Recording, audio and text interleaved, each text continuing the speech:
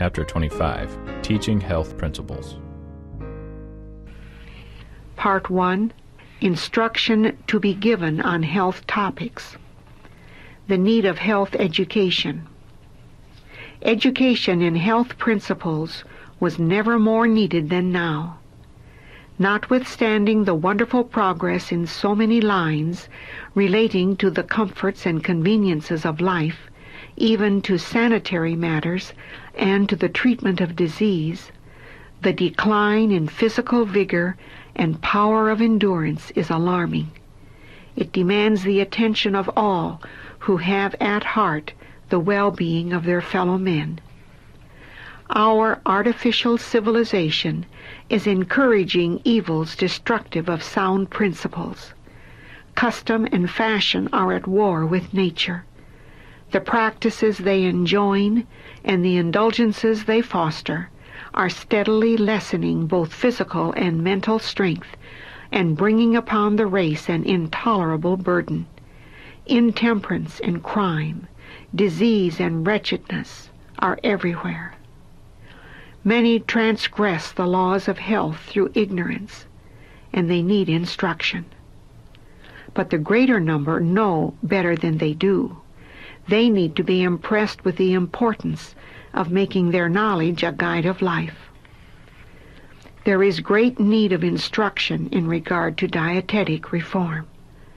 Wrong habits of eating and the use of unhealthful food are in no small degree responsible for the intemperance and crime and wretchedness that curse the world. If we would elevate the moral standard in any country where we may be called to go, we must begin by correcting their physical habits. Virtue of character depends upon the right action of the powers of the mind and body. Many will be enlightened. The Lord has presented before me that many will be rescued from physical, mental, and moral degeneracy through the practical influence of health reform. Health talks will be given. Publications will be multiplied. The principles of health reform will be received with favor, and many will be enlightened. The influences that are associated with health reform will commend it to the judgment of all who want light, and they will advance step by step to receive the special truths for this time. Thus, truth and righteousness will meet together. The gospel and the medical missionary work are to advance together. The gospel is to be bound up with the principles of true health reform. Christianity is to be brought into the practical life. Earnest, thorough, reformatory work is to be done. True Bible religion is an outflowing of the love of God for fallen man. God's people are to advance in straightforward lines to impress the hearts of those who are seeking for truth, who desire to act their part aright in this intensely earnest age. We are to present the principles of health reform before the people, doing all in our power to lead men and women to see the necessity of these principles and to practice them. Pioneer efforts in teaching health reform principles. When the State Fair was held in Battle Creek in 1864, our people took with them onto the grounds 3 or 4 cooking stoves and demonstrated how good meals might be prepared without the use of flesh meat. We were told that we set the best table on the ground. Whenever large gatherings are held, it is your privilege to devise plans whereby you can provide those who attend with wholesome food, and you are to make your efforts educational. The Lord gave us favor with the people, and we had many wonderful opportunities to demonstrate what could be done through the principles of health reform to restore to health those whose cases had been pronounced hopeless. At camp meetings and from house to house, we should put forth greater efforts to teach the people the truths of health reform At every camp meeting, an effort should be made to demonstrate what can be done in providing an appetizing, wholesome diet from grains, fruits, nuts, and vegetables. In every place where new companies are brought into the truth, instruction should be given in the science of preparing wholesome food. Workers should be chosen who can labor from house to house in an educational campaign. The medical tent on the campground. As we near the close of time, we must rise higher and still higher upon the question of health reform and Christian temperance, presenting it in a more positive and decided manner. We must strive continually to educate the people, not only by our words, but by our practice. Precept and practice combined have a telling influence. At the camp meeting, instruction on health topics should be given to the people. At our meetings in Australia, lectures on health subjects were given daily, and a deep interest was aroused. A tent for the use of physicians and nurses was on the ground. Medical advice was given freely and was sought by many. Thousands of people attended the lectures, and at the close of the camp meeting, the people were not satisfied to let the matter drop with what they had already learned. In several cities where camp meetings were held, some of the leading citizens urged that a branch sanitarium be established, promising their cooperation. By example as well as precept. The large gatherings of our people afford an excellent opportunity of illustrating the principles of health reform. Some years ago at these gatherings, much was said in regard to health reform and the benefits of a vegetarian diet. But at the same time, flesh meats were furnished at the tables in the dining tent, and various unhealthful articles of food were sold at the provision stand. Faith without work is dead, and the instruction upon health reform, denied by practice, did not make the deepest impression. At later camp meetings, those in charge have educated by practice as well as by precept.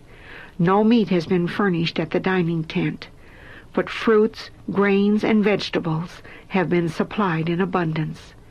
As visitors ask questions in regard to the absence of meat, the reason is plainly stated, that flesh is not the most healthful food.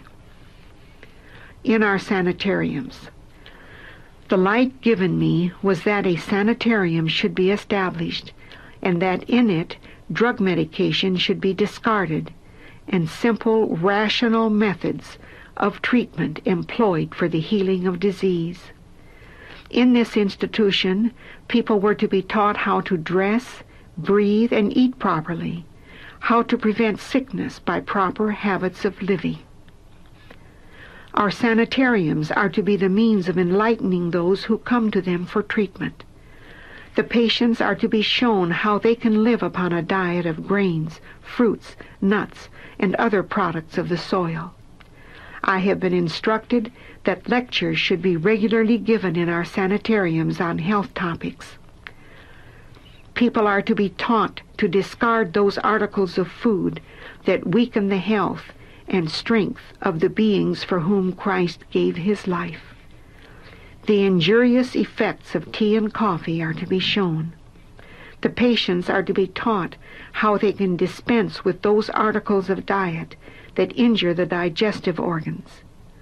Let the patients be shown the necessity of practicing the principles of health reform, if they would regain their health. Let the sick be shown how to get well by being temperate in eating and by taking regular exercise in the open air. By the work of our sanitariums, suffering is to be relieved and health restored. People are to be taught how, by carefulness in eating and drinking, they may keep well. Abstinence from flesh meat will benefit those who abstain. The diet question is a subject of living interest. Our sanitariums are established for a special purpose, to teach people that we do not live to eat, but that we eat to live. Educate patients in home nursing. Keep the patients out of doors as much as possible, and give them cheering, happy talks in the parlor, with simple reading and Bible lessons, easy to be understood, which will be an encouragement to the soul. Talk on health reform, and do not you, my brother, become burden-bearer in so many lines that you cannot teach the simple lessons of health reform. Those who go from the sanitarium should go so well instructed that they can teach others the methods of treating their families. There is danger of spending far too much money on machinery and appliances which the patients can never use in their home lessons. They should rather be taught how to regulate the diet so that the living machinery of the whole being will work in harmony. Temperance instruction to be given. In our medical institutions, clear instruction should be given in regard to temperance. The patients should be shown the evil of intoxicating liquor and the blessing of total abstinence. They should be asked to discard the things that have ruined their health, and the place of these things should be supplied with an abundance of fruit. Oranges, lemons, prunes, peaches, and many other varieties can be obtained, for the Lord's world is productive if painstaking effort is put forth. Those who are struggling against the power of appetite should be instructed in the principles of healthful living. They should be shown that violation of the laws of health by creating diseased conditions and unnatural cravings lays the foundation of the liquor habit. Only by living in obedience to the principles of health can they hope to be freed from the craving for unnatural stimulants. While they depend upon divine strength to break the bonds of appetite, they are to cooperate with God by obedience to His laws, both moral and physical. Comprehensive nature of reform required. What is the special work that we are called upon to do in our health institutions? Instead of giving by precept and example an education in the indulgence of perverted appetite, educate away from these things. Lift the standard of reform in every line. The Apostle Paul lifts up his voice. I beseech you, therefore, brethren, by the mercies of God, that ye present your bodies a living sacrifice, holy, acceptable unto God, which is your reasonable service. And be not conformed to this world, but be ye transformed by the renewing of your mind, that ye may prove what is that good and acceptable and perfect will of God. Our health institutions are established to present the living principles of a clean, pure, healthful diet. The knowledge must be imparted in regard to self-denial, self-control. Jesus, who made man and redeemed man, is to be held up before all who shall come to our institutions. The knowledge of the way of life, peace, health, must be given line upon line, precept upon precept, that men and women may see the need of reform. They must be led to renounce the debasing customs and practices which existed in Sodom and in the antediluvian world, which God destroyed because of their iniquity. All who shall visit our health institutions are to be educated. The plan of redemption should be brought before all, high and low, rich and poor. Carefully prepared instruction is to be given, that indulgence in fashionable intemperance in eating and drinking may be seen as the cause of disease and suffering and of evil practices that follow as a result. Leaves from the tree of life. I have been instructed that we are not to delay to do the work that needs to be done in health reform lines. Through this work we are to reach souls in the highways and byways. I have been given special light that in our sanitariums many souls will receive and obey present truth. In these institutions, men and women are to be taught how to care for their own bodies, and at the same time how to become sound in the faith. They are to be taught what is meant by eating the flesh and drinking the blood of the Son of God. Said Christ, "The words that I speak unto you, they are spirit, and they are life." Our sanitariums are to be schools in which instruction shall be given in medical missionary lines. They are to bring to sin-sick souls the leaves of the tree of life, which will restore to them peace and hope and faith in Christ Jesus. Preparation for prayer for healing. It is labor lost to teach people to look to God as a healer of their infirmities, unless they are taught also to lay aside unhealthful practices. In order to receive His blessing in answer to prayer, they must cease to do evil and learn to do well. Their surroundings must be sanitary, their habits of life correct. They must live in harmony with the laws of God, both natural and spiritual. The physician's responsibility to enlighten his patients.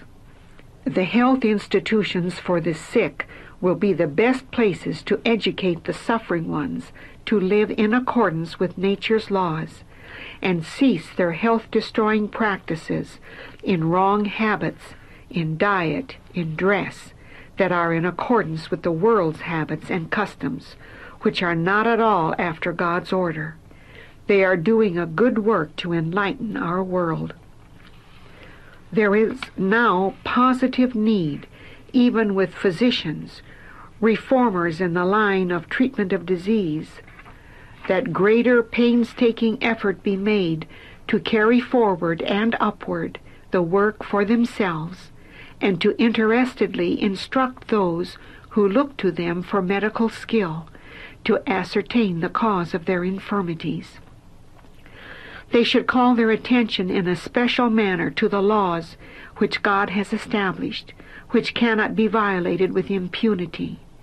They dwell much upon the working of disease, but do not, as a general rule, arouse the attention to the laws which must be sacredly and intelligently obeyed to prevent disease, especially if the physician has not been correct in his dietetic practices, if his own appetite has not been restricted to a plain, wholesome diet, in a large measure discarding the use of the flesh of dead animals. He loves meat. He has educated and cultivated a taste for unhealthful food. His ideas are narrow, and he will as soon educate and discipline the taste and the appetite of his patients to love the things that he loves, as to give them the sound principles of health reform. He will prescribe for sick patients flesh meat when it is the very worst diet that they can have. It stimulates, but does not give strength. They do not inquire into their former habits of eating and drinking, and take special notice of their erroneous habits, which have been for many years laying the foundation of disease. Conscientious physicians should be prepared to enlighten those who are ignorant, and should with wisdom make out their prescriptions, prohibiting those things in their diet which they know to be erroneous. They should plainly state the things which they regard as detrimental to the laws of health, and leave these suffering ones to work conscientiously to do those things for themselves which they can do, and thus place themselves in right relation to the laws of life and health. A solemn charge. When a physician sees that a patient is suffering from an ailment caused by improper eating and drinking, yet neglects to tell him of this and to point out the need of reform, he is doing a fellow being an injury. Drunkards, maniacs, those who are given over to licentiousness, all appeal to the physician to declare clearly and distinctly that suffering is the result of sin. We have received great light on health reform. Why then are we not more decidedly in earnest in striving to counteract the causes that produce disease? Seeing the continual conflict with pain, laboring constantly to alleviate suffering, how can our physicians hold their peace? Can they refrain from lifting the voice in warning? Are they benevolent and merciful if they do not teach strict temperance as a remedy for disease? Moral courage required by diet reformers. A great amount of good can be done by enlightening all to whom we have access as to the best means not only of curing the sick, but of preventing disease and suffering. The physician who endeavors to enlighten his patients as to the nature and causes of their maladies, and to teach them how to avoid disease, may have uphill work. But if he is a conscientious reformer, he will talk plainly of the ruinous effects of self-indulgence in eating, drinking, and dressing, of the overtaxation of the vital forces that has brought his patients where they are.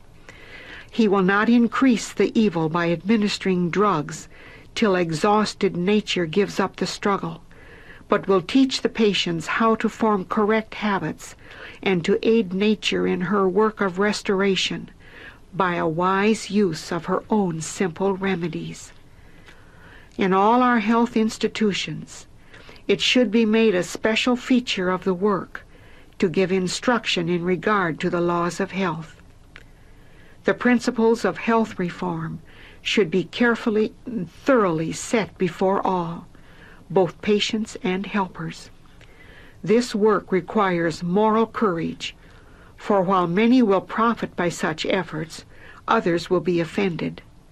But the true disciple of Christ, he whose mind is in harmony with the mind of God, while constantly learning, will be teaching as well, leading the minds of others upward, away from the prevailing errors of the world. Cooperation of sanitariums in schools. Clear light has been given that our educational institutions should be connected with our sanitariums wherever this is possible.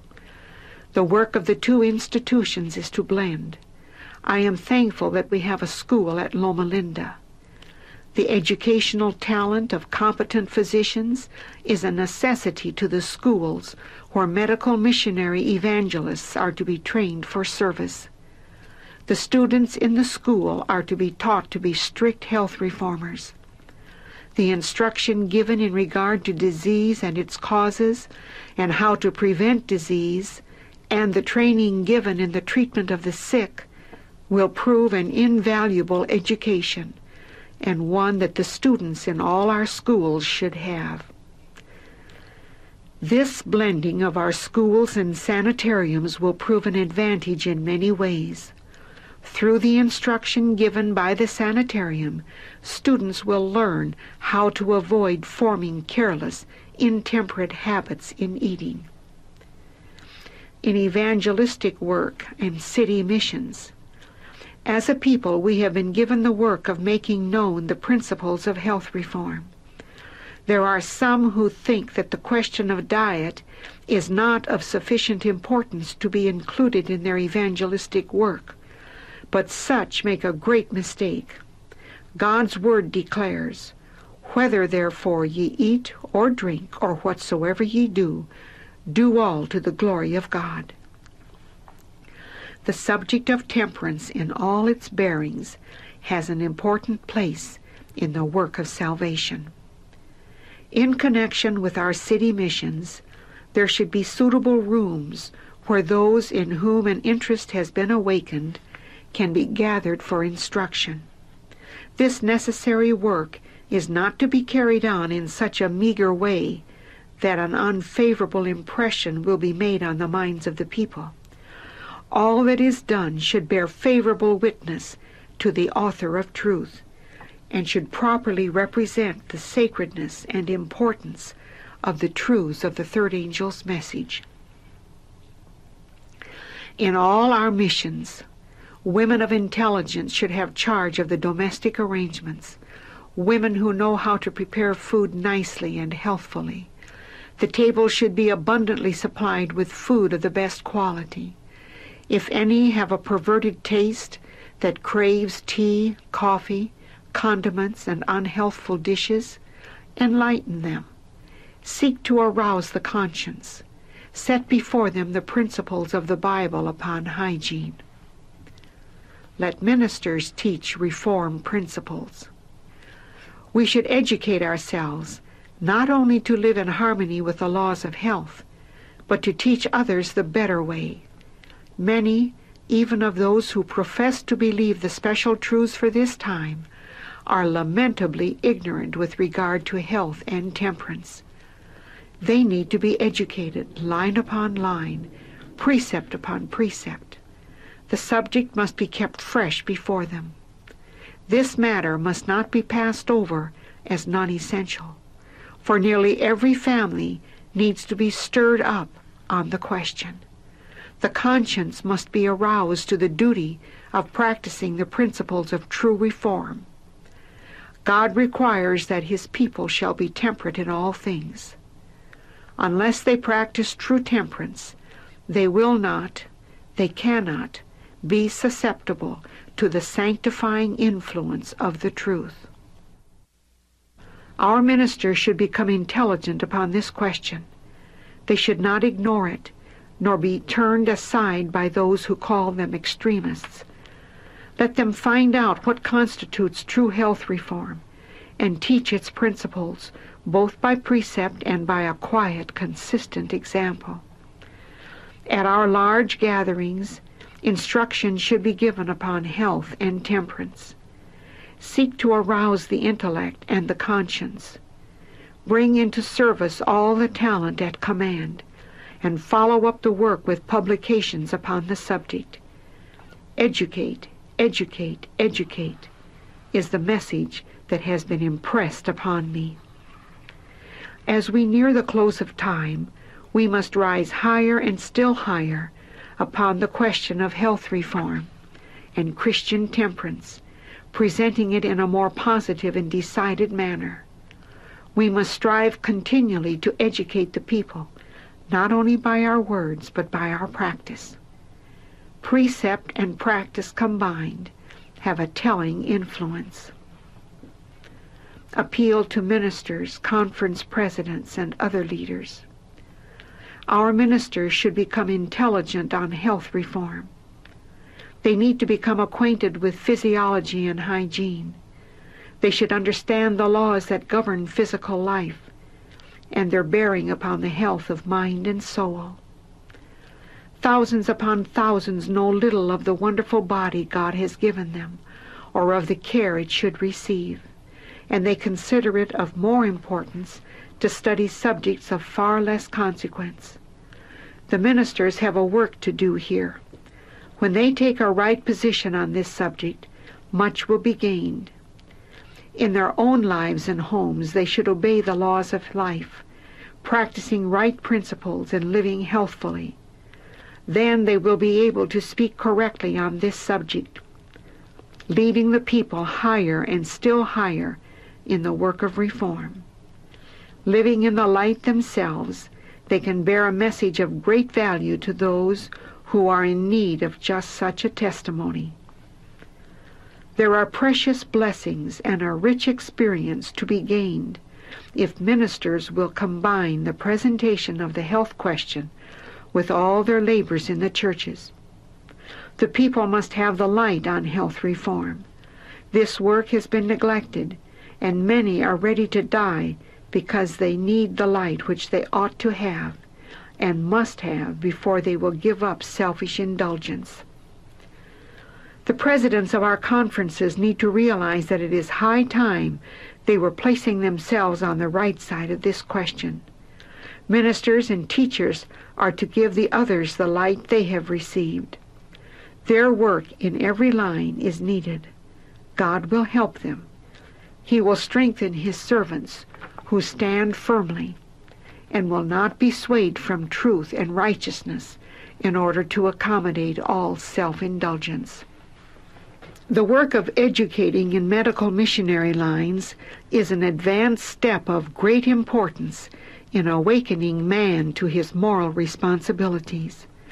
Had the ministers taken hold of this work in its various departments in accordance with the light which God has given, there would have been a most decided reformation in eating, drinking, and dressing. But some have stood directly in the way of the advance of health reform. They have held the people back by their indifferent or condemnatory remarks, or by pleasantries and jokes. They themselves and a large number of others have been sufferers unto death, but all have not yet learned wisdom. It has been only by the most aggressive warfare that any advancement has been made. The people have been unwilling to deny self, unwilling to yield the mind and will to the will of God, and in their own sufferings and in their influence on others, they have realized the sure result of such a course. The church is making history. Every day is a battle and a march. On every side we are beset by invisible foes, and we either conquer through the grace given us by God, or we are conquered. I urge that those who are taking a neutral position in regard to health reform be converted. This light is precious, and the Lord gives me the message to urge that all who bear responsibilities in any line in the work of God take heed that truth is in the ascendancy in the heart and life. Only thus can any meet the temptations they are sure to encounter in the world. Failure to practice health reform disqualifies for the ministry. Why do some of our ministering brethren manifest so little interest in health reform? It is because instruction on temperance in all things is opposed to their practice of self-indulgence. In some places this has been the great stumbling block in the way of our bringing the people to investigate and practice and teach health reform. No man should be set apart as a teacher of the people while his own teaching or example contradicts the testimony God has given his servants to bear in regard to diet, for this will bring confusion. His disregard of health reform unfits him to stand as the Lord's messenger. The light that the Lord has given on this subject in his word is plain, and men will be tested and tried in many ways to see if they will heed it. Every church, every family needs to be instructed in regard to Christian temperance. All should know how to eat and drink in order to preserve health. We are amid the closing scenes of this world's history, and there should be harmonious action in the ranks of Sabbath keepers. Those who stand aloof from the great work of instructing the people upon this question do not follow where the great physician leads the way.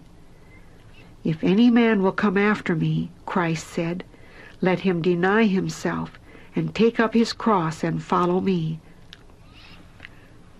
Matthew 16:24. Health education in the home. Parents should live more for their children and less for society.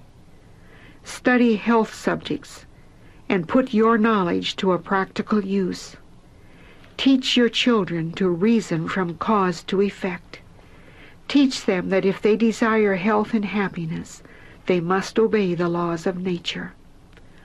Though you may not see so rapid improvement as you desire, be not discouraged, but patiently and perseveringly continue your work.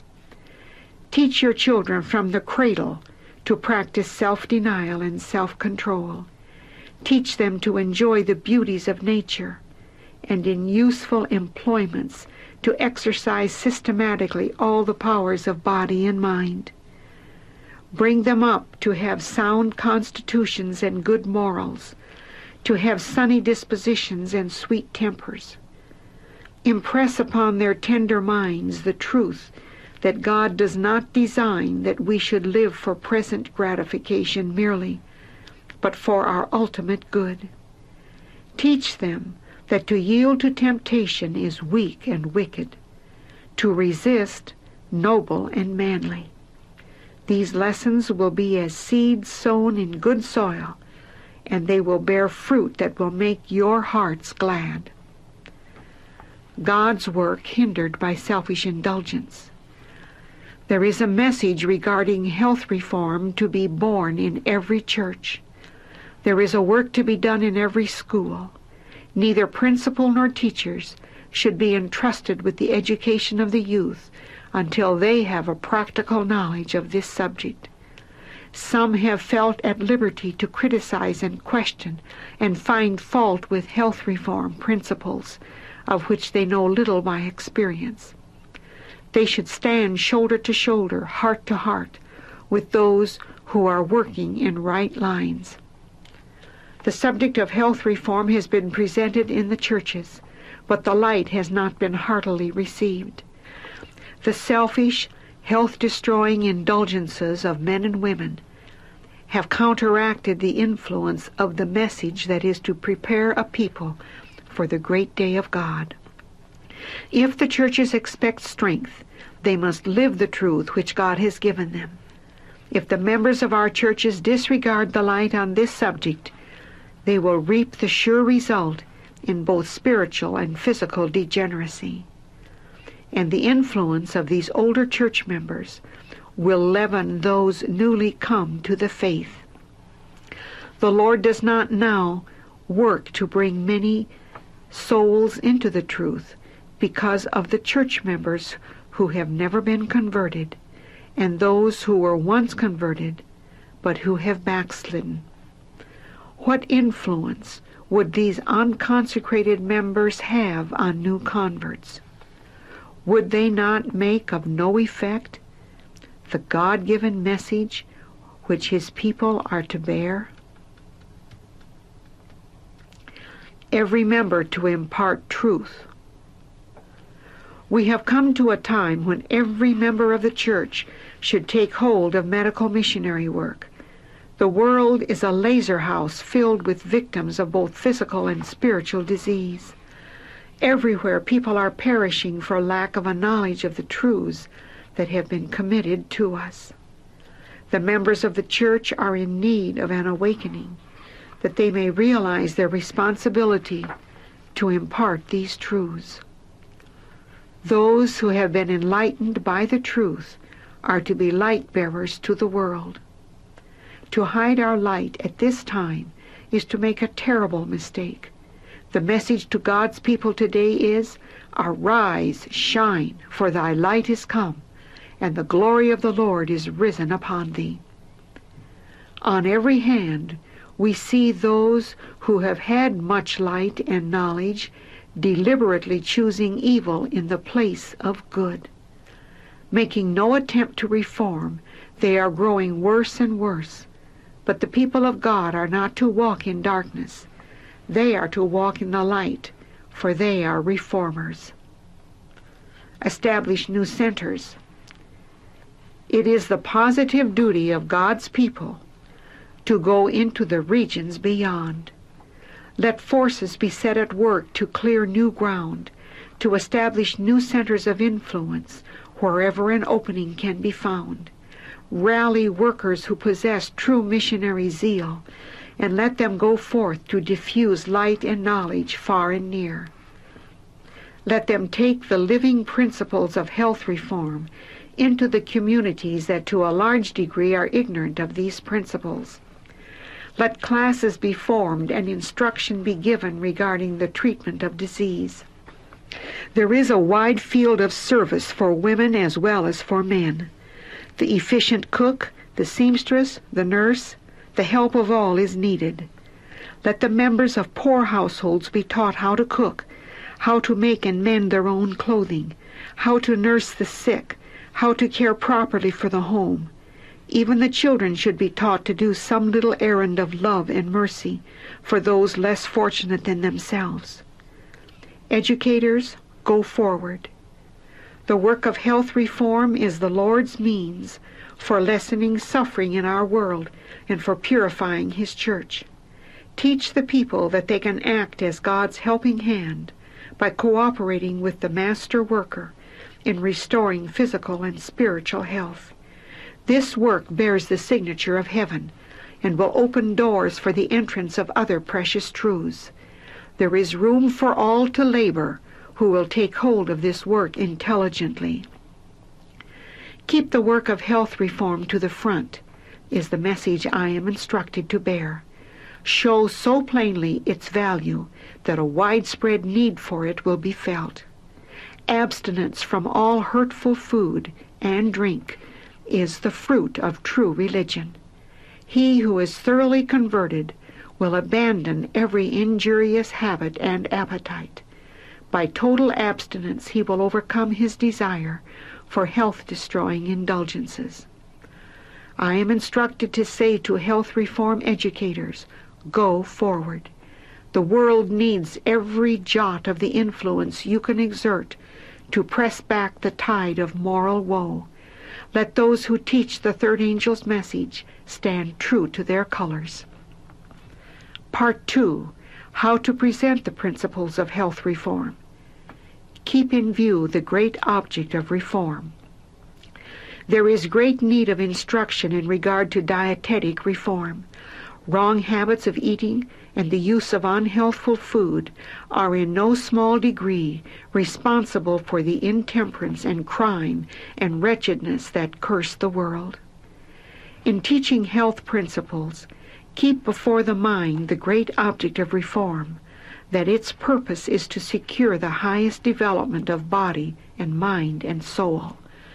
Show that the laws of nature, being the laws of God, are designed for our good, that obedience to them promotes happiness in this life and aids in the preparation for the life to come. Lead the people to study the manifestation of God's love and wisdom in the works of nature. Lead them to study that marvelous organism, the human system, and the laws by which it is governed. Those who perceive the evidences of God's love, who understand something of the wisdom and beneficence of His laws and the results of obedience, will come to regard their duties and obligations from an altogether different point of view. Instead of looking upon an observance of the laws of health as a matter of sacrifice or self-denial, they will regard it as it really is, as an inestimable blessing. Every gospel worker should feel that the giving of instruction in the principles of healthful living is a part of his appointed work. Of this work there is great need, and the world is open for it. The requirements of God must be brought home to the conscience. Men and women must be awakened to the duty of self-mastery, the need of purity, freedom from every depraving appetite and defiling habit. They need to be impressed with the fact that all their powers of mind and body are the gift of God and are to be preserved in the best possible condition for His service. Follow the Savior's methods. Christ's method alone will give true success in reaching the people. The Savior mingled with men as one who desired their good. He showed His sympathy for them, ministered to their needs, and won their confidence. Then He bade them, "Follow me." There is need of coming close to the people by personal effort. If less time were given to sermonizing and more time were spent in personal ministry, greater results would be seen. The poor are to be relieved, the sick cared for, the sorrowing and bereaved comforted, the ignorant instructed, the inexperienced counseled. We are to weep with those that weep, and rejoice with those that rejoice. Accompanied by the power of persuasion, the power of prayer, the power of the love of God, this work will not, cannot be without fruit. We should ever remember that the object of the medical missionary work is to point sin-sick men and women to the man of Calvary, who taketh away the sin of the world. By beholding him, they will be changed into his likeness. We are to encourage the sick and suffering to look to Jesus and live. Let the workers keep Christ, the great physician, constantly before those to whom disease of the body and soul has brought discouragement. Point them to the one who can heal both physical and spiritual disease. Tell them of the one who is touched with the feeling of their infirmities. Encourage them to place themselves in the care of him who gave his life to make it possible for them to have life eternal. Talk of his love. Tell of his power to save. Use tact and courtesy. In all your work, remember that you are bound up with Christ, a part of the great plan of redemption. The love of Christ, in a healing, life-giving current, is to flow through your life. As you seek to draw others within the circle of his love, let the purity of your language, the unselfishness of your service, the joyfulness of your demeanor, bear witness to the power of his grace. Give to the world so pure and righteous a representation of him that men shall behold him in his beauty. It is of little use to try to reform others by attacking what we may regard as wrong habits. Such effort often results in more harm than good. In his talk with the Samaritan woman, instead of disparaging Jacob's well, Christ presented something better. If thou knewest the gift of God, he said, and who it is that saith to thee, give me to drink, thou wouldst have asked of him, and he would have given thee living water. He turned the conversation to the treasure he had to bestow, offering the woman something better than she possessed, even living water, the joy and hope of the gospel. This is an illustration of the way in which we are to work. We must offer men something better than that which they possess, even the peace of Christ, which passeth all understanding. We must tell them of God's holy law, the transcript of his character, and an expression of that which he wishes them to become.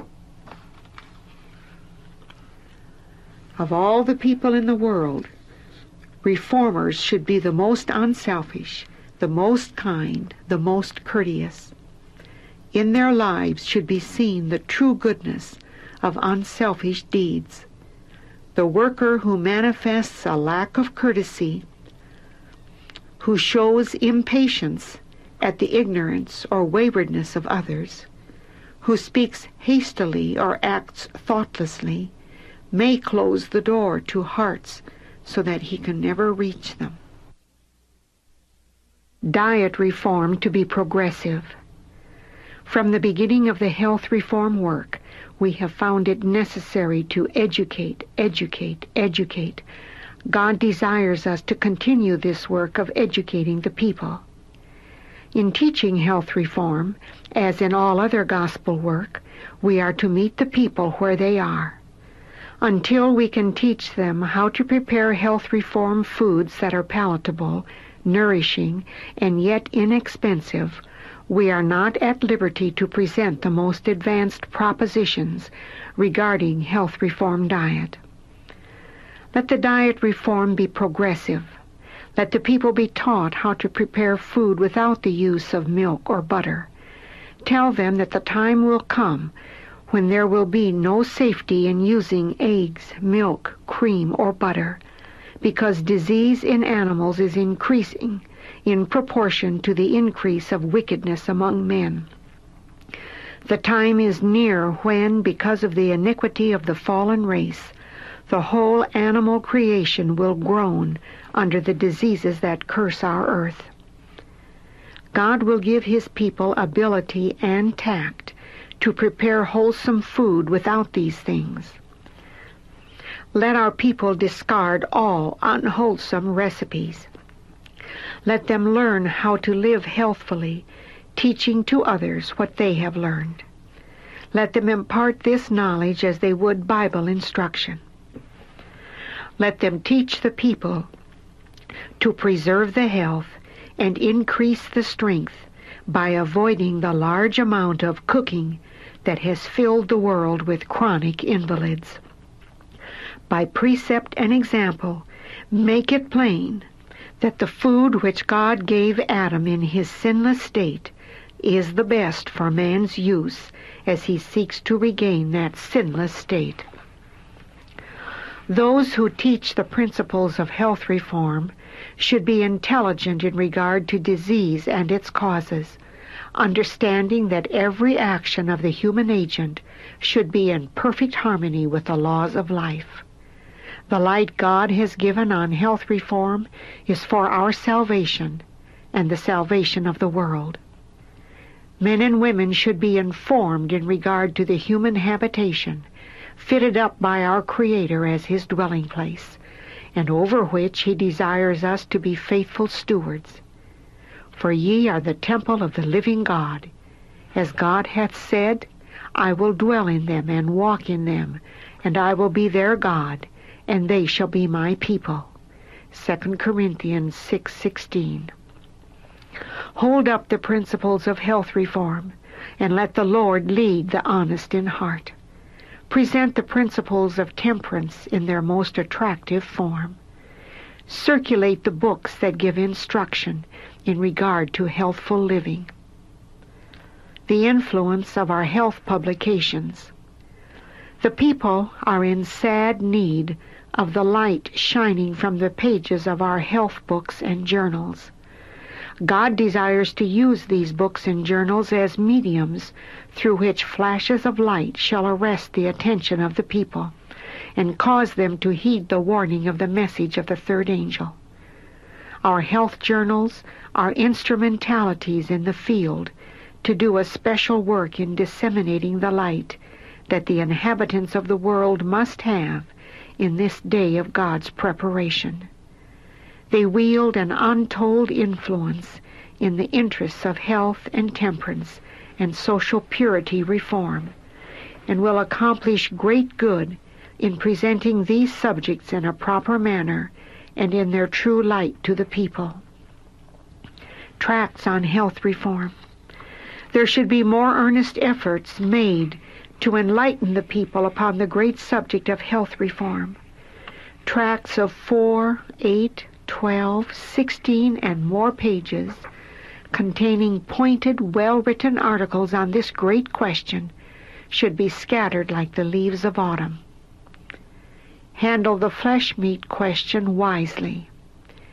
In this country of Australia, there is an organized vegetarian society, but its numbers are comparatively few.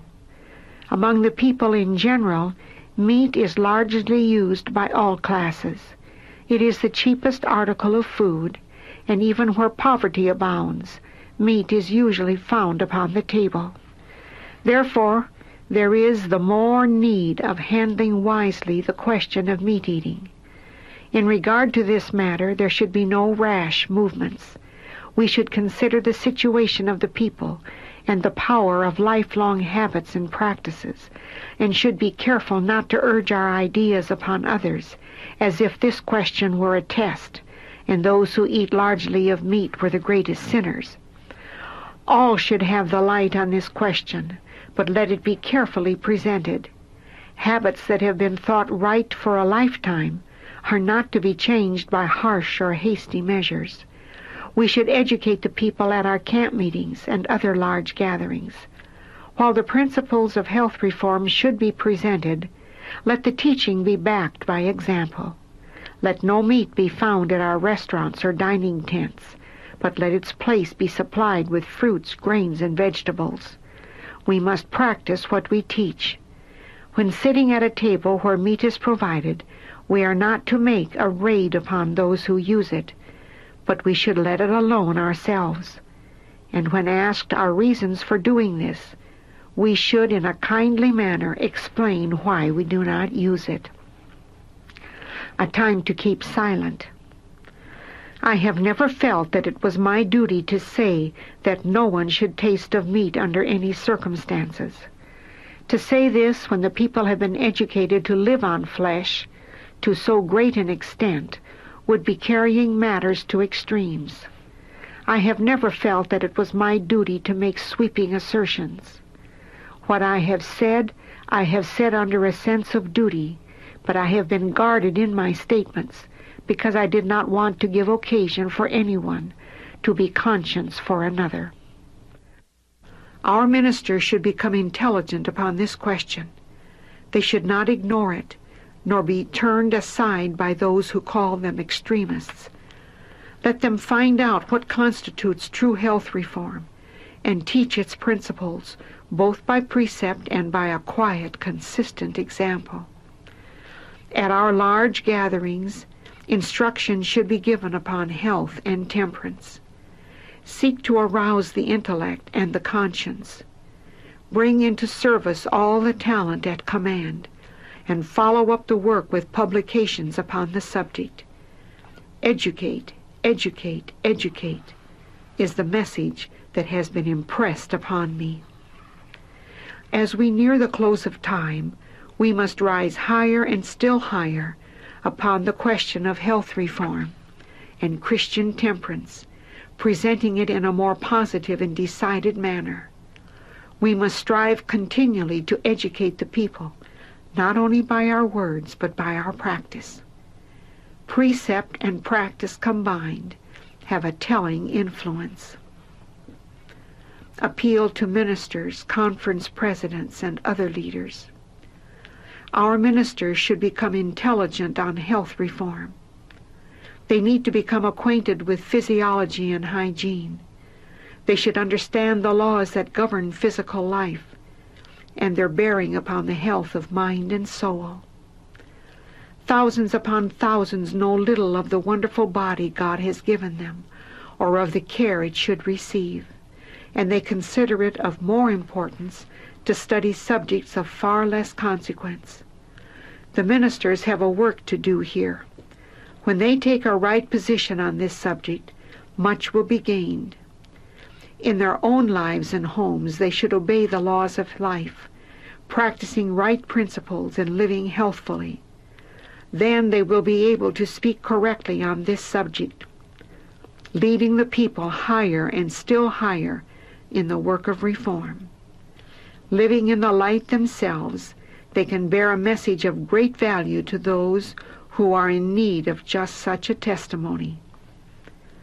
There are precious blessings and a rich experience to be gained if ministers will combine the presentation of the health question with all their labors in the churches. The people must have the light on health reform. This work has been neglected, and many are ready to die because they need the light which they ought to have and must have before they will give up selfish indulgence. The presidents of our conferences need to realize that it is high time they were placing themselves on the right side of this question. Ministers and teachers are to give the others the light they have received. Their work in every line is needed. God will help them. He will strengthen His servants who stand firmly and will not be swayed from truth and righteousness in order to accommodate all self-indulgence. The work of educating in medical missionary lines is an advanced step of great importance in awakening man to his moral responsibilities. Had the ministers taken hold of this work in its various departments in accordance with the light which God has given, there would have been a most decided reformation in eating, drinking, and dressing. But some have stood directly in the way of the advance of health reform. They have held the people back by their indifferent or condemnatory remarks, or by pleasantries and jokes. They themselves and a large number of others have been sufferers unto death but all have not yet learned wisdom. It has been only by the most aggressive warfare that any advancement has been made. The people have been unwilling to deny self, unwilling to yield the mind and will to the will of God, and in their own sufferings and in their influence on others, they have realized the sure result of such a course. The church is making history. Every day is a battle and a march. On every side we are beset by invisible foes, and we either conquer through the grace given us by God, or we are conquered. I urge that those who are taking a neutral position in regard to health reform be converted. This light is precious, and the Lord gives me the message to urge that all who bear responsibilities in any line in the work of God take heed that truth is in the ascendancy in the heart and life. Only thus can any meet the temptations they are sure to encounter in the world. Failure to practice health reform disqualifies for the ministry. Why do some of our ministering brethren manifest so little interest in health reform? It is because instruction on temperance in all things is opposed to their practice of self-indulgence. In some places this has been the great stumbling block in the way of our bringing the people to investigate and practice and teach health reform.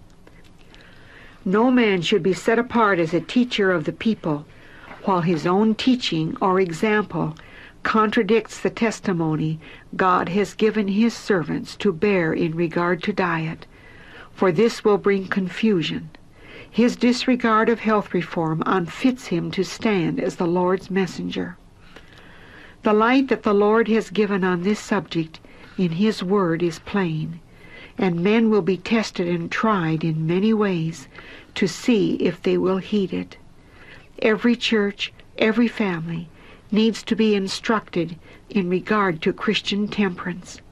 All should know how to eat and drink in order to preserve health. We are amid the closing scenes of this world's history, and there should be harmonious action in the ranks of Sabbath keepers. Those who stand aloof from the great work of instructing the people upon this question do not follow where the great physician leads the way. If any man will come after me, Christ said, let him deny himself and take up his cross and follow me. Matthew 16:24. Health education in the home. Parents should live more for their children and less for society. Study health subjects and put your knowledge to a practical use.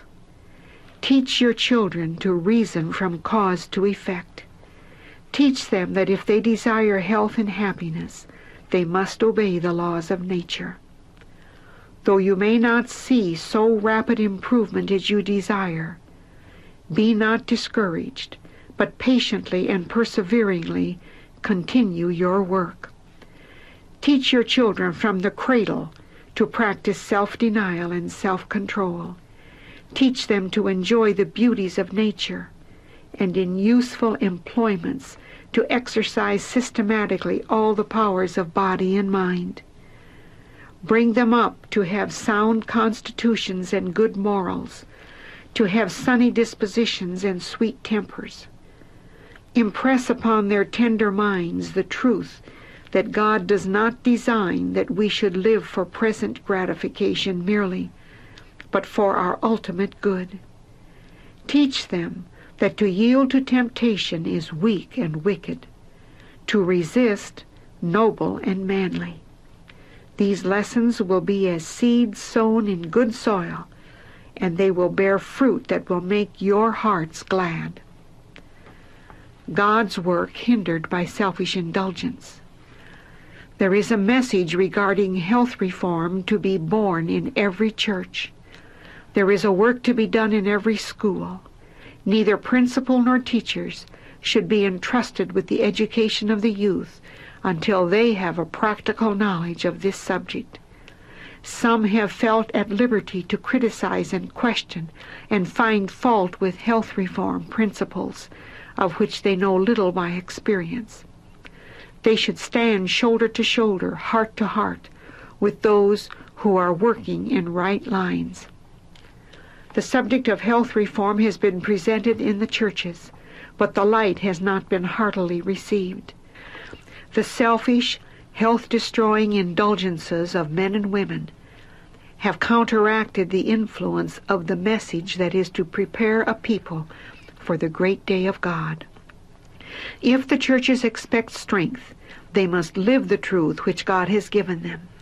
If the members of our churches disregard the light on this subject, they will reap the sure result in both spiritual and physical degeneracy. And the influence of these older church members will leaven those newly come to the faith. The Lord does not now work to bring many souls into the truth because of the church members who have never been converted and those who were once converted but who have backslidden. What influence would these unconsecrated members have on new converts? Would they not make of no effect the God-given message which His people are to bear? Every member to impart truth. We have come to a time when every member of the church should take hold of medical missionary work. The world is a laser house filled with victims of both physical and spiritual disease. Everywhere people are perishing for lack of a knowledge of the truths that have been committed to us.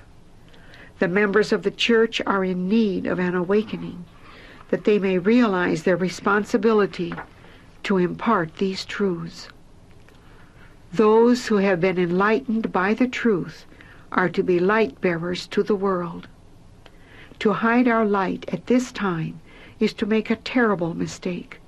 The message to God's people today is, "Arise, shine, for thy light is come, and the glory of the Lord is risen upon thee."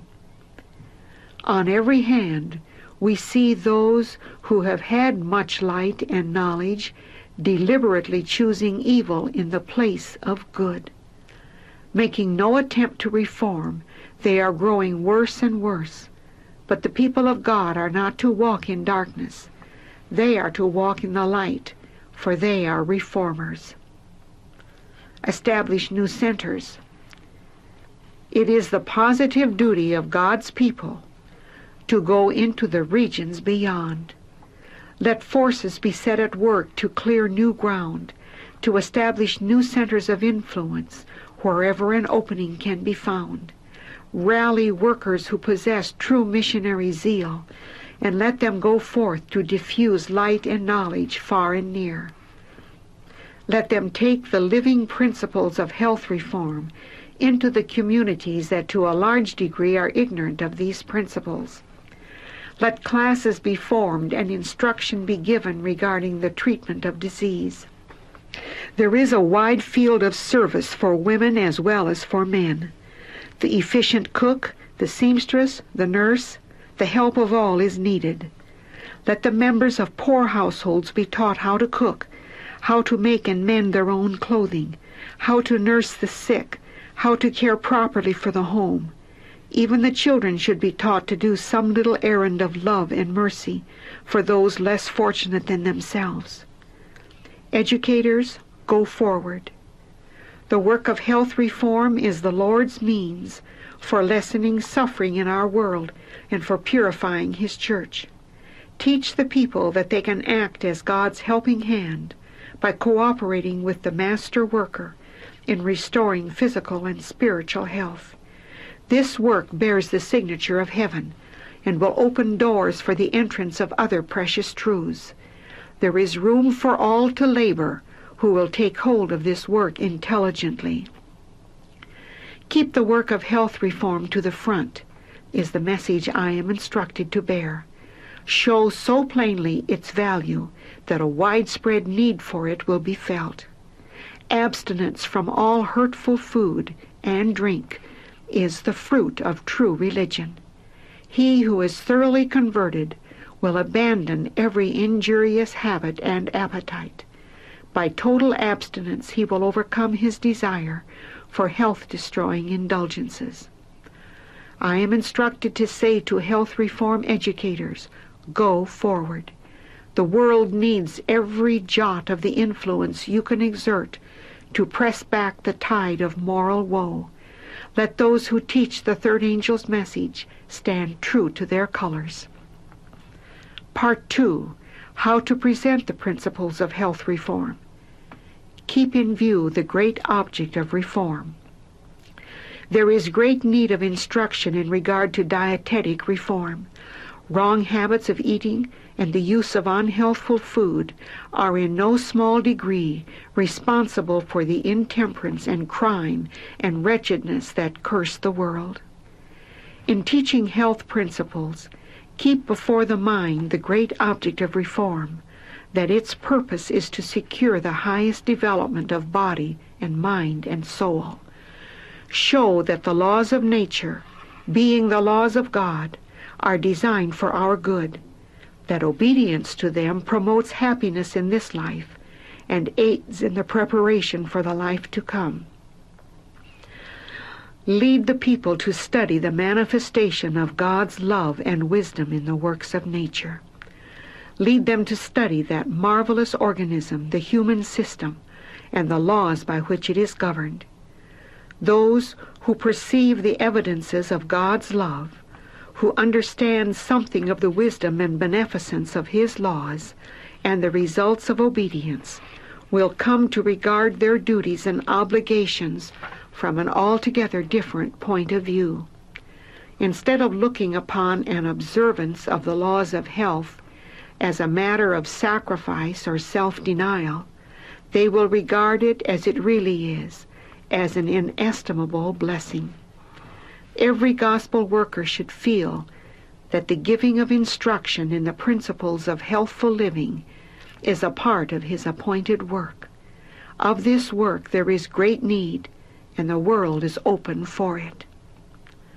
The requirements of God must be brought home to the conscience. Men and women must be awakened to the duty of self-mastery, the need of purity, freedom from every depraving appetite and defiling habit. They need to be impressed with the fact that all their powers of mind and body are the gift of God and are to be preserved in the best possible condition for His service. Follow the Savior's methods. Christ's method alone will give true success in reaching the people. The Savior mingled with men as one who desired their good. He showed His sympathy for them, ministered to their needs, and won their confidence. Then He bade them, "Follow me." There is need of coming close to the people by personal effort. If less time were given to sermonizing and more time were spent in personal ministry, greater results would be seen. The poor are to be relieved, the sick cared for, the sorrowing and bereaved comforted, the ignorant instructed, the inexperienced counseled. We are to weep with those that weep, and rejoice with those that rejoice. Accompanied by the power of persuasion, the power of prayer, the power of the love of God, this work will not, cannot be without fruit. We should ever remember that the object of the medical missionary work is to point sin-sick men and women to the man of Calvary, who taketh away the sin of the world. By beholding Him, they will be changed into His likeness. We are to encourage the sick and suffering to look to Jesus and live. Let the workers keep Christ, the great physician, constantly before those to whom disease of the body and soul has brought discouragement. Point them to the one who can heal both physical and spiritual disease. Tell them of the one who is touched with the feeling of their infirmities. Encourage them to place themselves in the care of Him who gave His life to make it possible for them to have life eternal. Talk of His love. Tell of His power to save. Use tact and courtesy. In all your work, remember that you are bound up with Christ, a part of the great plan of redemption. The love of Christ, in a healing, life-giving current, is to flow through your life. As you seek to draw others within the circle of His love, let the purity of your language, the unselfishness of your service, the joyfulness of your demeanor, bear witness to the power of His grace.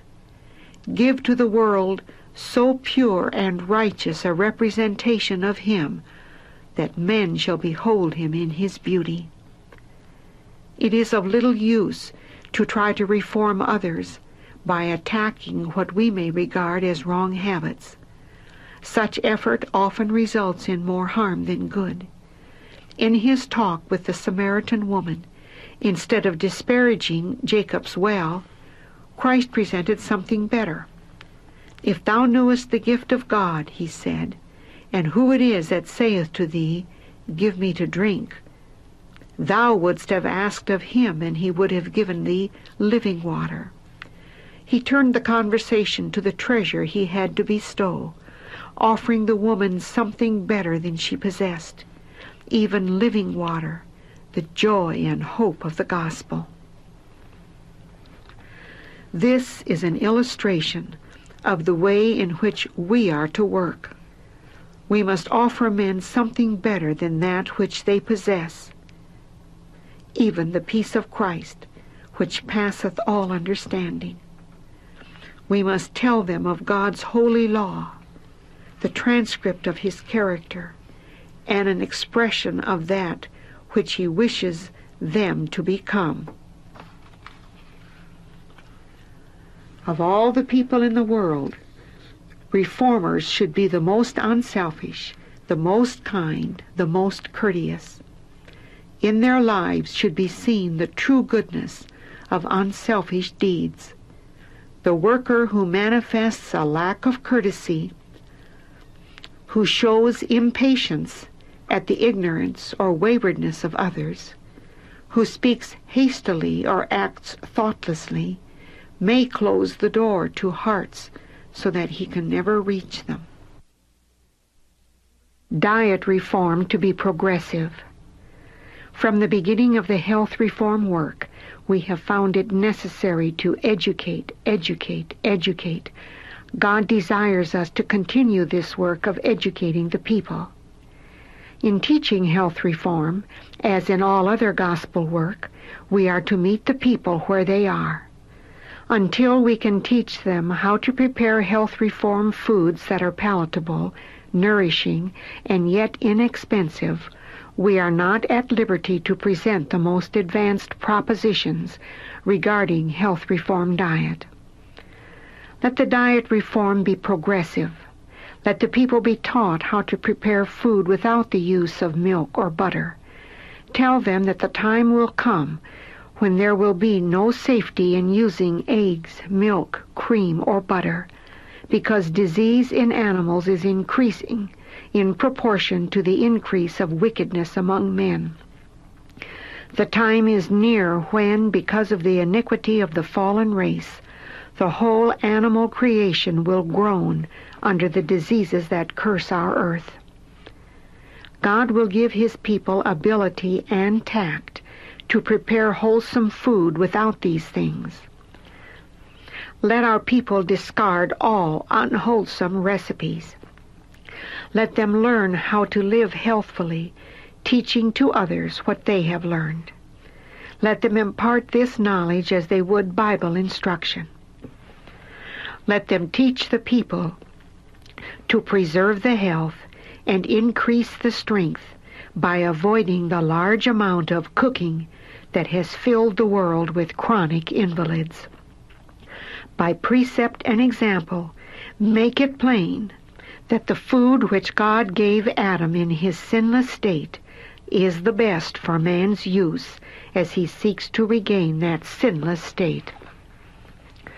Those who teach the principles of health reform should be intelligent in regard to disease and its causes, understanding that every action of the human agent should be in perfect harmony with the laws of life. The light God has given on health reform is for our salvation and the salvation of the world. Men and women should be informed in regard to the human habitation fitted up by our Creator as His dwelling place, and over which He desires us to be faithful stewards. For ye are the temple of the living God.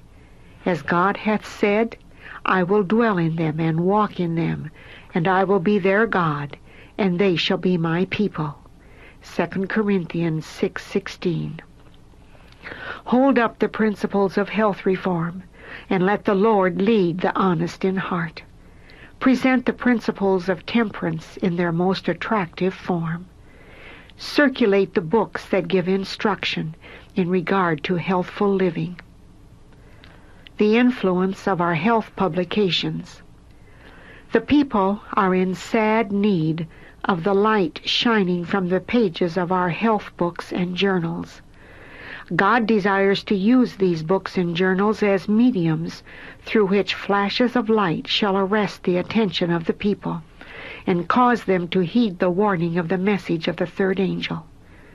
Our health journals are instrumentalities in the field to do a special work in disseminating the light that the inhabitants of the world must have in this day of God's preparation. They wield an untold influence in the interests of health and temperance and social purity reform, and will accomplish great good in presenting these subjects in a proper manner and in their true light to the people. Tracts on health reform. There should be more earnest efforts made to enlighten the people upon the great subject of health reform. Tracts of 4, 8, 12, 16, and more pages, containing pointed, well-written articles on this great question, should be scattered like the leaves of autumn. Handle the flesh-meat question wisely. In this country of Australia, there is an organized vegetarian society, but its numbers are comparatively few. Among the people in general, meat is largely used by all classes. It is the cheapest article of food, and even where poverty abounds, meat is usually found upon the table. Therefore, there is the more need of handling wisely the question of meat eating. In regard to this matter, there should be no rash movements. We should consider the situation of the people and the power of lifelong habits and practices, and should be careful not to urge our ideas upon others, as if this question were a test, and those who eat largely of meat were the greatest sinners. All should have the light on this question, but let it be carefully presented. Habits that have been thought right for a lifetime are not to be changed by harsh or hasty measures. We should educate the people at our camp meetings and other large gatherings. While the principles of health reform should be presented, let the teaching be backed by example. Let no meat be found at our restaurants or dining tents, but let its place be supplied with fruits, grains, and vegetables. We must practice what we teach. When sitting at a table where meat is provided, we are not to make a raid upon those who use it, but we should let it alone ourselves. And when asked our reasons for doing this, we should in a kindly manner explain why we do not use it. A time to keep silent. I have never felt that it was my duty to say that no one should taste of meat under any circumstances. To say this when the people have been educated to live on flesh to so great an extent would be carrying matters to extremes. I have never felt that it was my duty to make sweeping assertions. What I have said under a sense of duty, but I have been guarded in my statements because I did not want to give occasion for anyone to be conscience for another.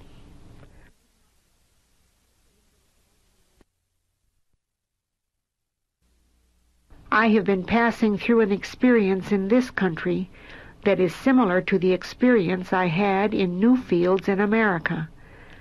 I have seen families whose circumstances would not permit them to furnish their table with healthful food. Unbelieving neighbors have sent them in portions of meat from animals recently killed. They have made soup of the meat and supplied their large families of children with meals of bread and soup. It was not my duty, nor did I think it was the duty of anyone else, to lecture them upon the evils of meat-eating. I feel sincere pity for families who have newly come to the faith and who are so pressed with poverty that they know not from whence their next meal is coming. It is not my duty to discourse to them on healthful eating. There is a time to speak and a time to keep silent. The opportunity furnished by circumstances of this order is an opportunity to speak words that will encourage and bless, rather than condemn and reprove. Those who have lived upon a meat diet all their life do not see the evil of continuing the practice, and they must be treated tenderly.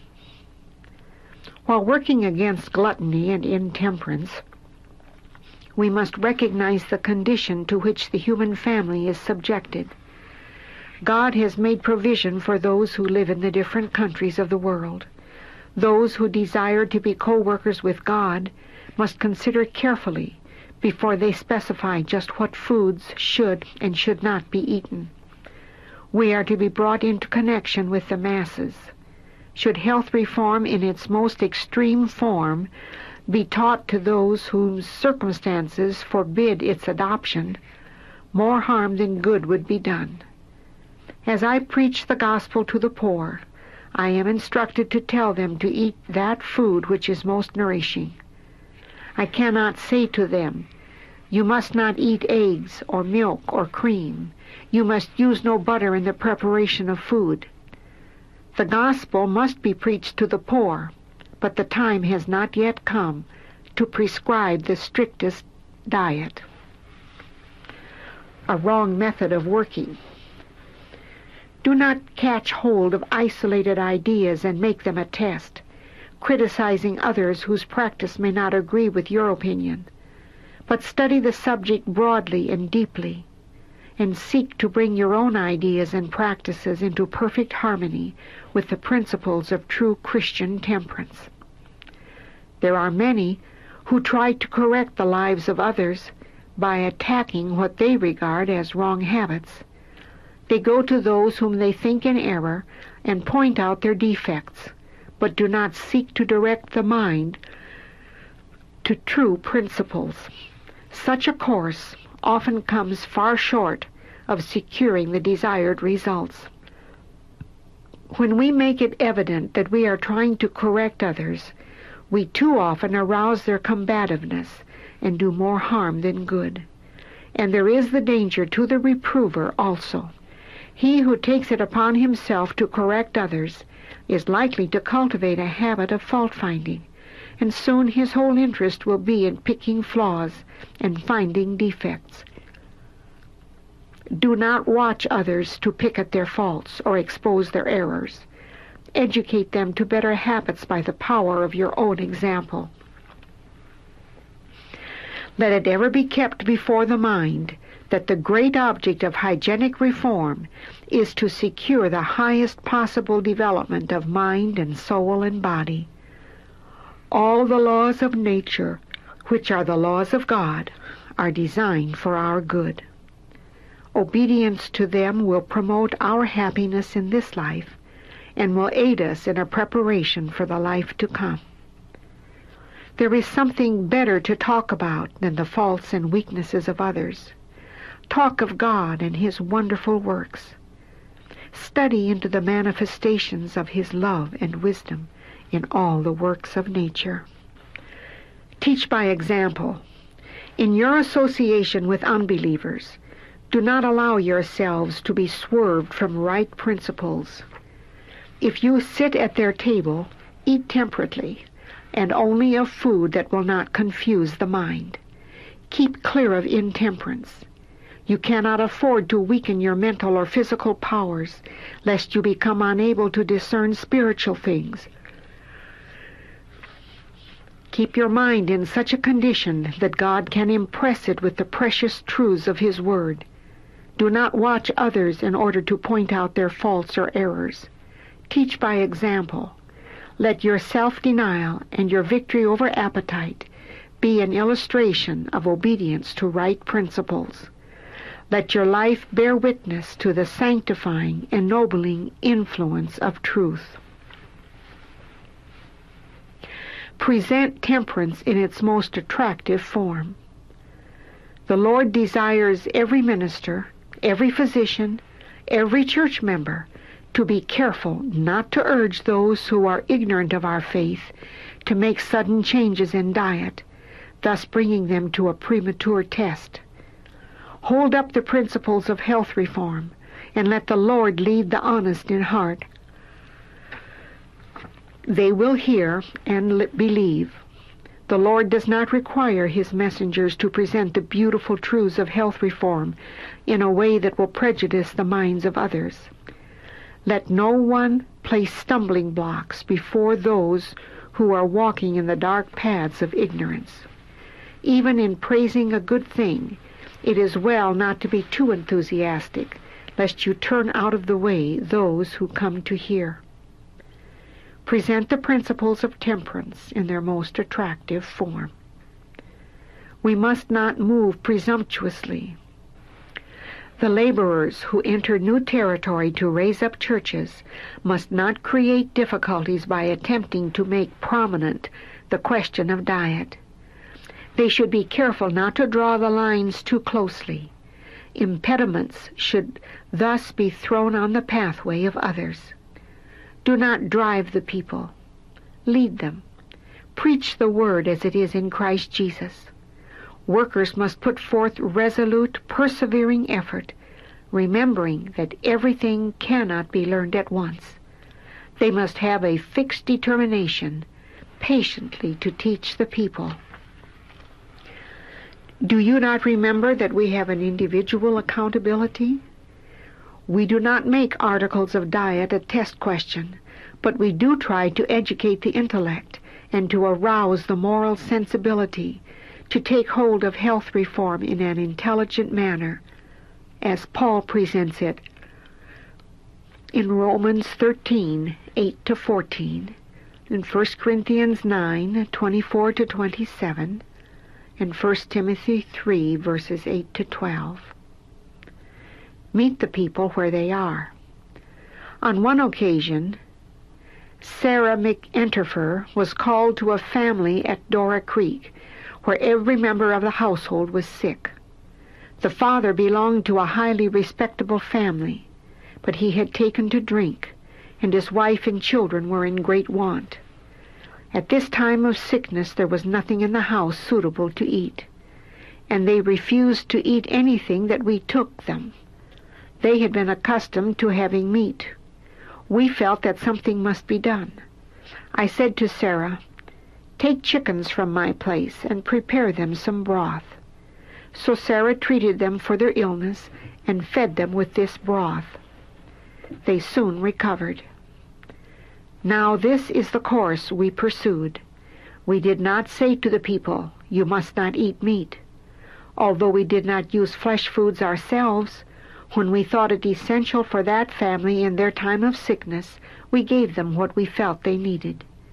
There are occasions when we must meet the people where they are.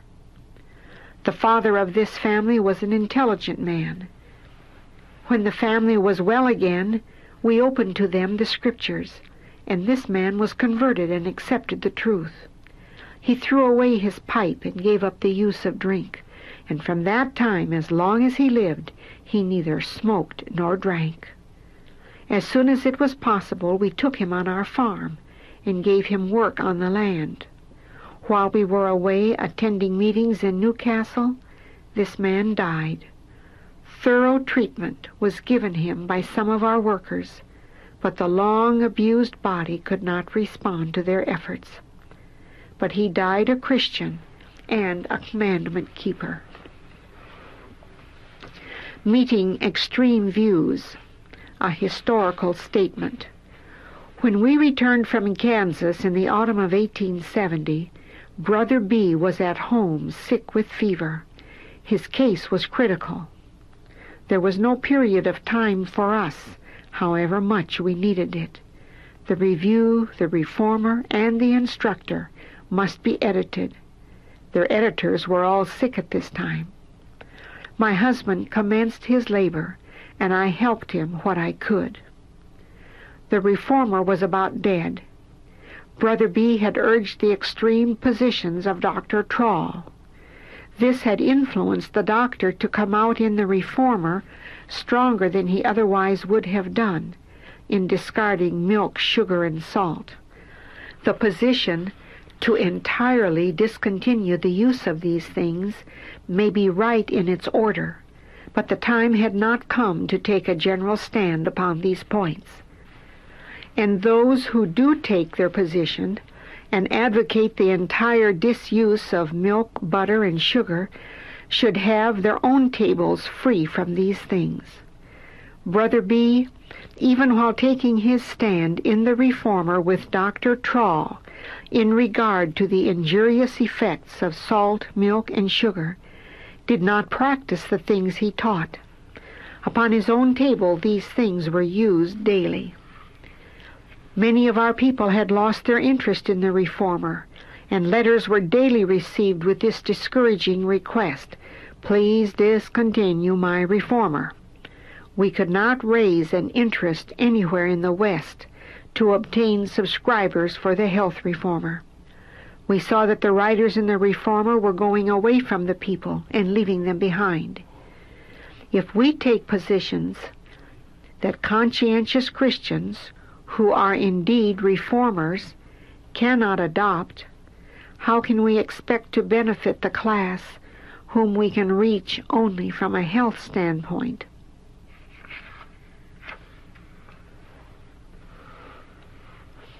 Patience, caution, and consistency necessary in reform movements. We must go no faster than we can take those with us whose consciences and intellects are convinced of the truths we advocate. We must meet the people where they are. Some of us have been many years in arriving at our present position in health reform. It is slow work to obtain a reform in diet. We have powerful appetites to meet, for the world is given to gluttony.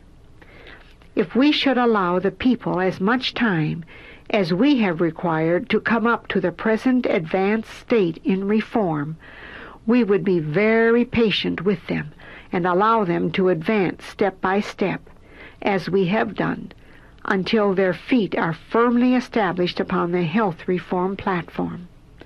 But we should be very cautious not to advance too fast, lest we be obliged to retrace our steps. In reforms, we would better come one step short of the mark than to go one step beyond it. And if there is error at all, let it be on the side next to the people. Above all things, we should not, with our pens, advocate positions that we do not put to a practical test in our own families, upon our own tables.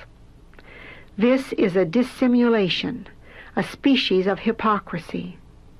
In Michigan, we can get along better without salt, sugar, and milk than can many who are situated in the far west or in the far east, where there is a scarcity of fruit.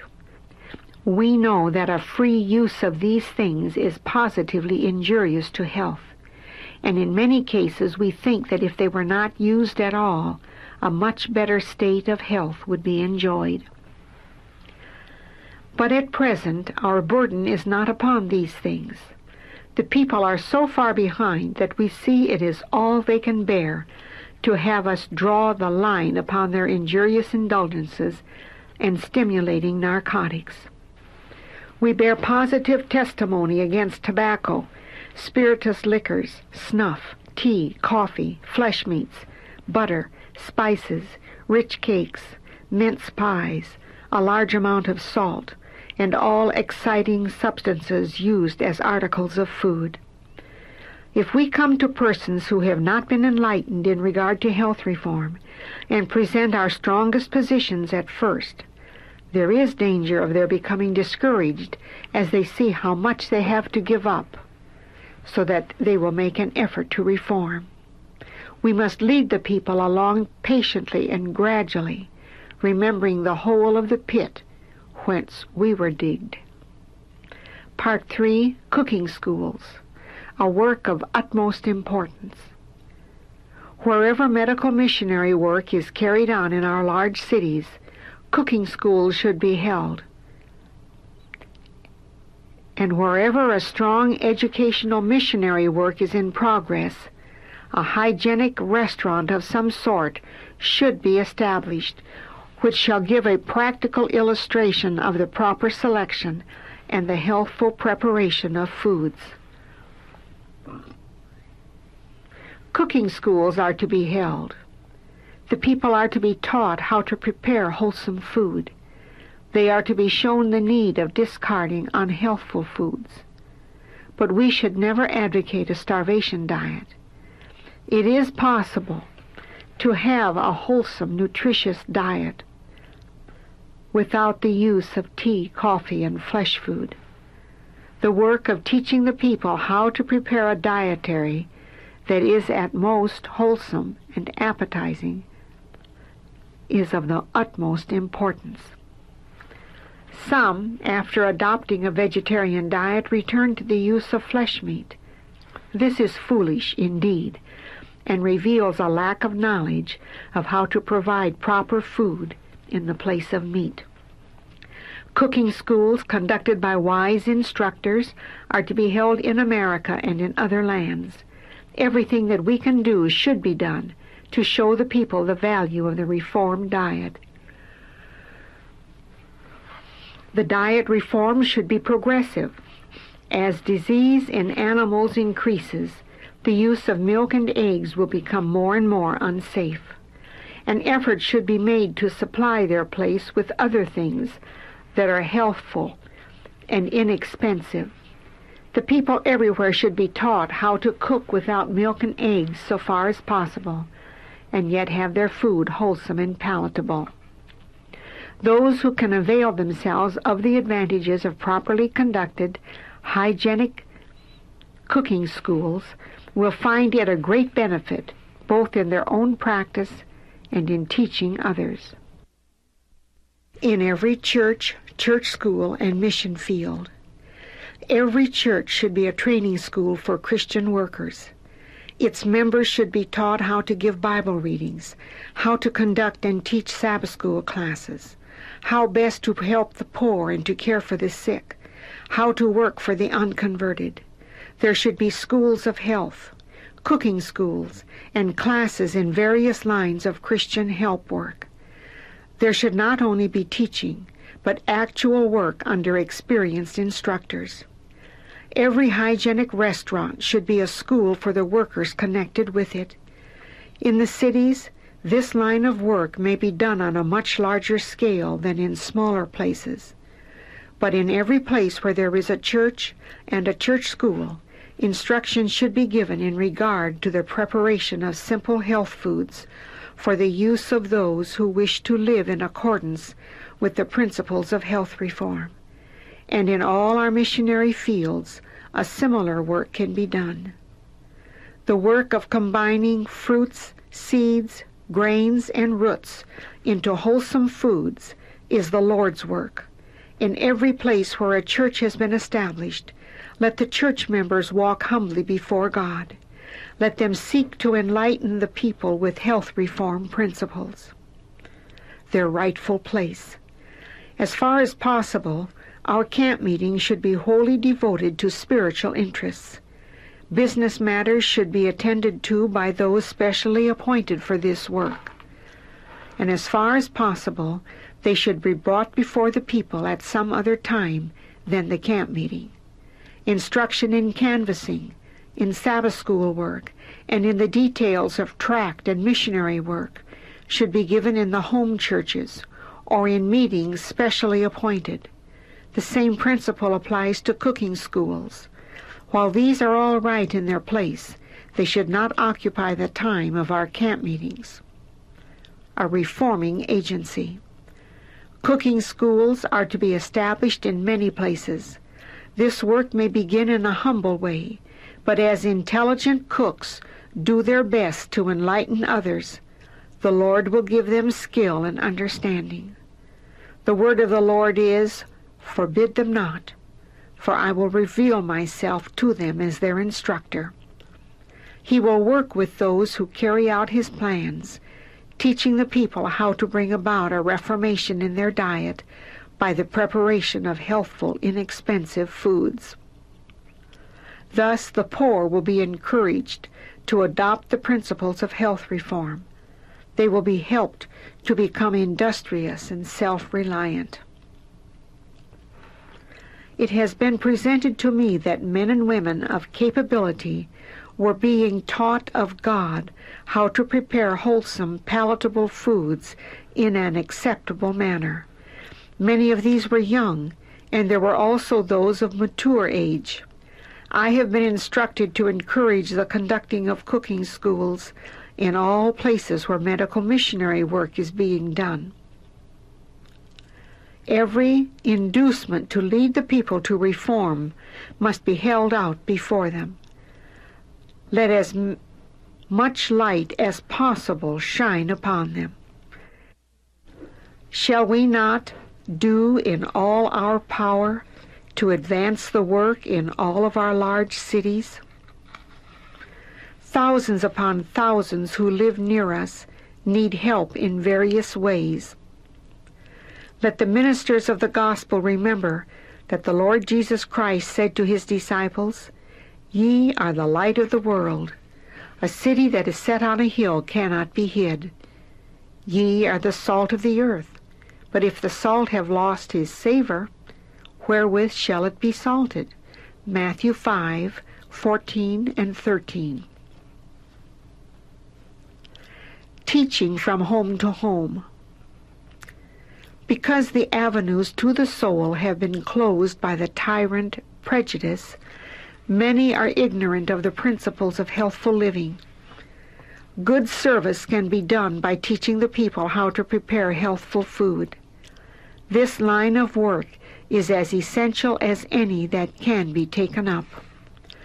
More cooking schools should be established, and some should labor from house to house, giving instruction in the art of cooking wholesome foods. Many will be rescued from physical, mental, and moral degeneracy through the influence of health reform. These principles will commend themselves to those who are seeking for light, and such will advance from this to receive the full truth for this time. God wants his people to receive, to impart. As impartial, unselfish witnesses, they are to give to others what the Lord has given them. And as you enter into this work, and by whatever means in your power seek to reach hearts, be sure to work in a way that will remove prejudice instead of creating it. Make the life of Christ your constant study, and labor as he did, following his example. Teaching diet reform at holiday gatherings and special entertainments.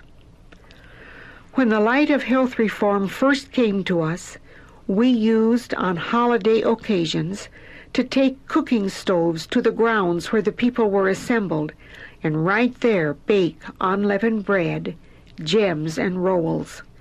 And I think that the result of our efforts was good, though, of course, we had not the health food preparations that we now have. At that time, we were just beginning to learn how to live without using flesh meat. Sometimes we gave entertainments, and we took great care that all that we prepared for the table was palatable and nicely served.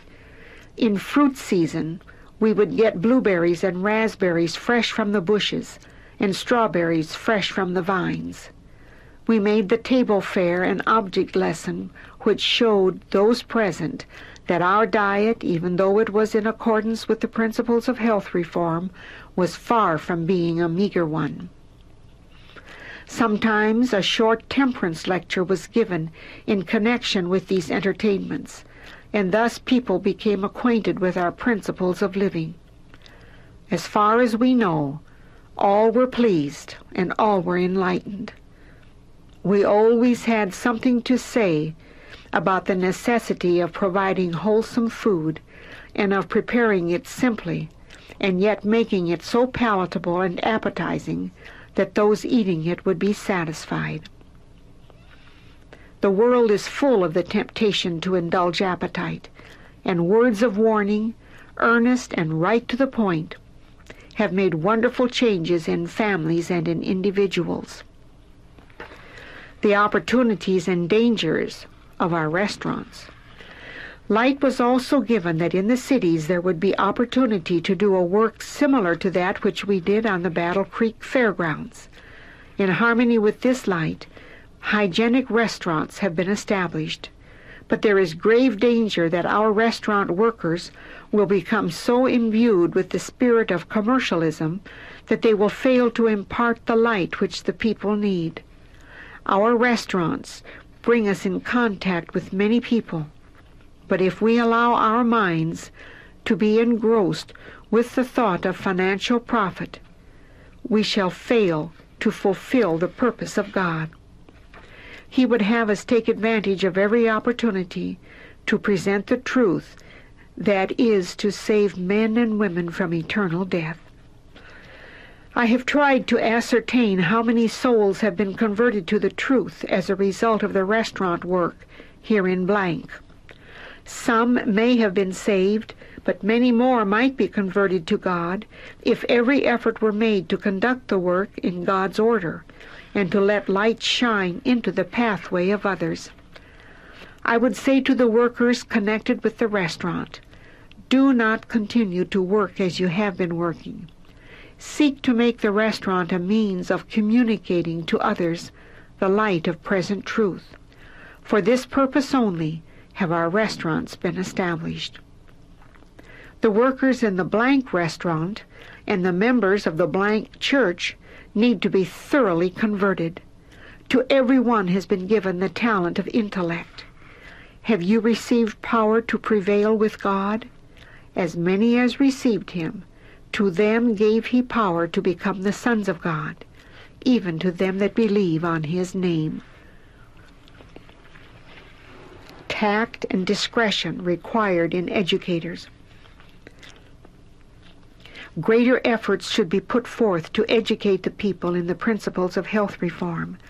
Cooking schools should be established, and house-to-house instruction should be given in the art of cooking wholesome food.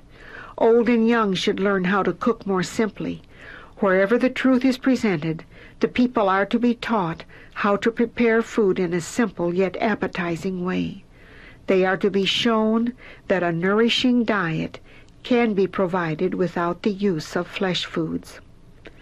Much tact and discretion should be employed in preparing nourishing food to take the place of that which has formerly constituted the diet of those who are learning to be health reformers. Faith in God, earnestness of purpose, and a willingness to help one another will be required.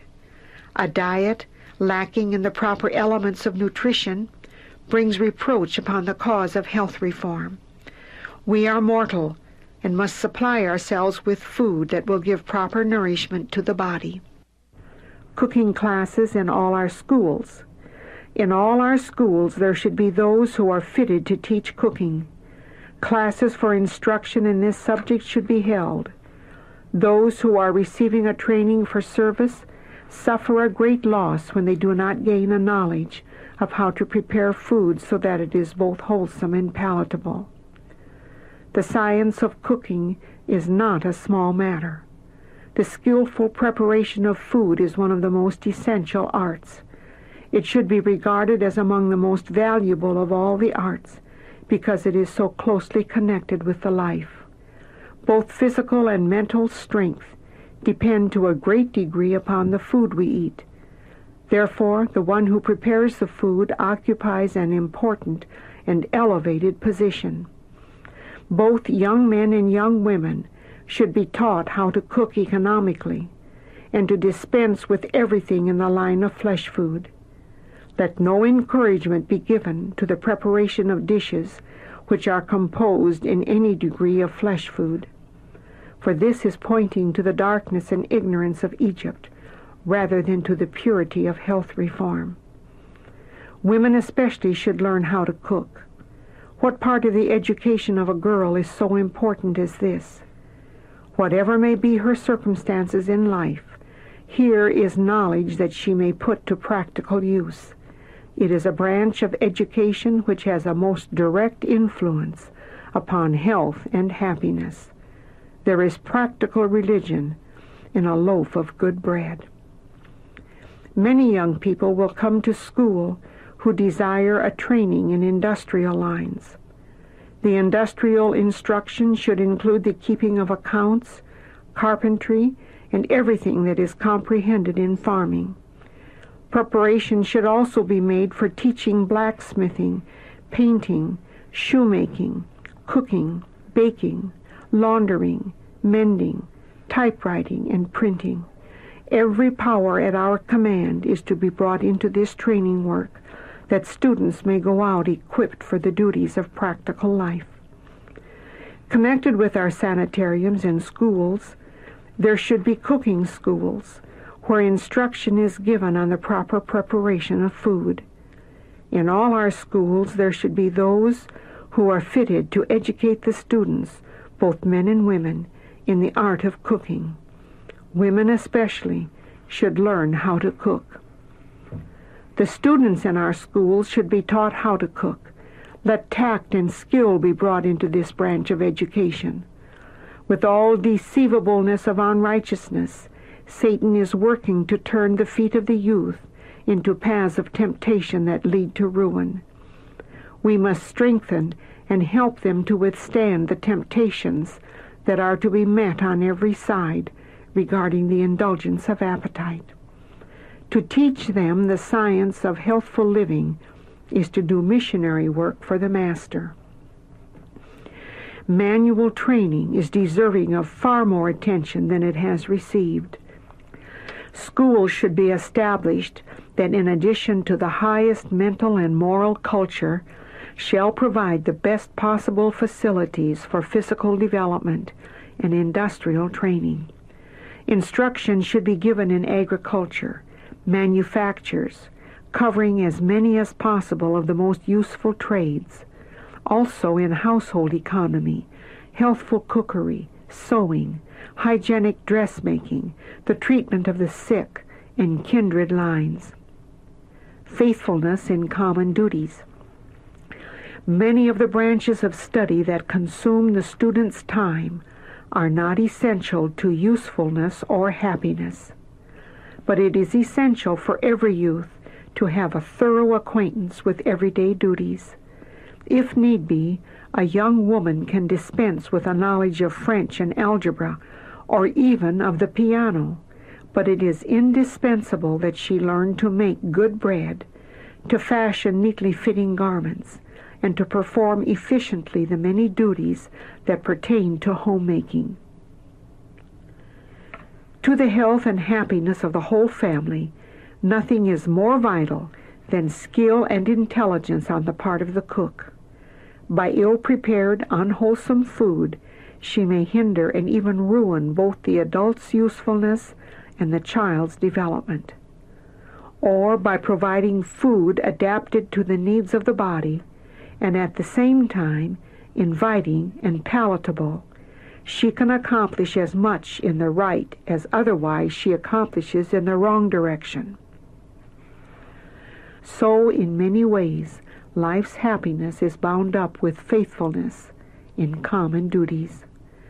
Since both men and women have a part in homemaking, boys as well as girls should gain a knowledge of household duties. To make a bed and put a room in order, to wash dishes, to prepare a meal, to wash and prepare his own clothing, is a training that need not make any boy less manly. It will make him happier and more useful. Prepare his own clothing is a training that need not make any boy less manly. It will make him happier and more useful.